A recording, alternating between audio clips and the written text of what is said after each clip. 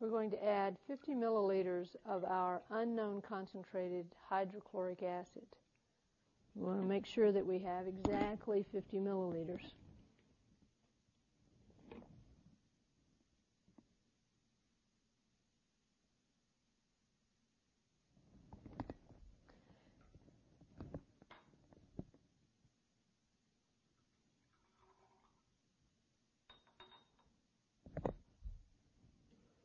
We have a stirring magnet in the Erlenmeyer, and we're going to set it here on our stirring hot plate.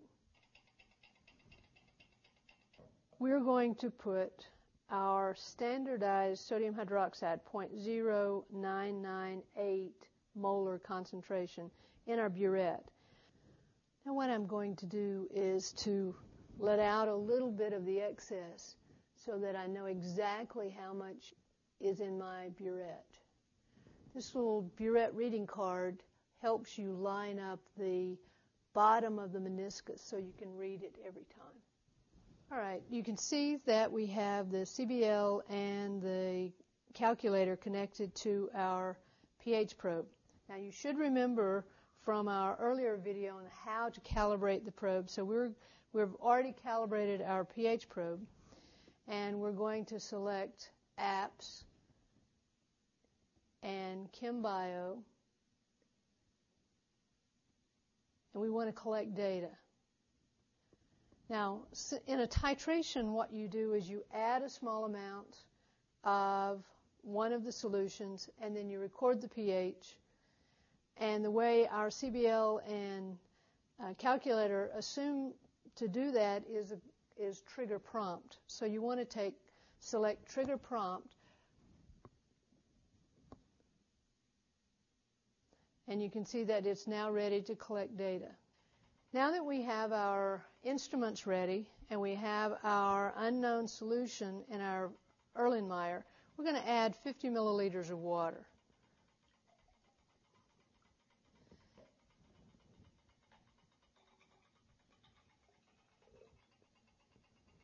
We're also going to add a couple of drops of phenolphthalein. This is not necessary since we're using a pH probe, but it is a good colorful indicator. You can see that it's clear. Now we want to add the pH probe to our solution. And you can see that the pH probe has the very tips immersed in our solution. You can see here that it says monitor CBL, press trigger to collect data. So what you do is you look at the CBL, and when the numbers stop changing, or if they just vacillate from one to the other, when that's true, we press trigger. And then you can see our calculator asks us to put a value. Since we have added no sodium hydroxide, we'll put 0 and press enter. Then it says more data or stop, and we want to collect more data. Now that we have our first data point, we want to add 1 milliliter of sodium hydroxide to our solution. And we'll press trigger.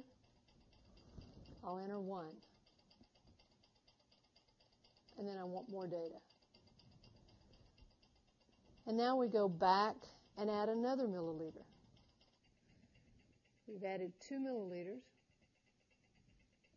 and we want to collect more data. We're adding 1 more milliliter. Trigger. We have now added a total of 3 milliliters. So we press enter. We want to collect more data. Now we have finished our titration, and you can see that it's beginning to level off at the very top. So now you can take this data and determine the concentration of our unknown acid.